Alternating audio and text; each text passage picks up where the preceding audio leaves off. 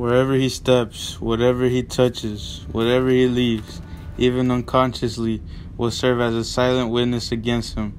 Not only his fingerprints or his footprints, but his hair, the fibers on his clothes, the glass he breaks, the tool mark he leaves, the paint he scratches, the blood or semen he deposits or collects. All of these and more bear mute witness against him. This is evidence that does not forget. It is not confused by the excitement of the moment. It is not absent because human witnesses are. It is factual evidence. Physical evidence cannot be wrong. It cannot perjure itself. It cannot be wholly absent.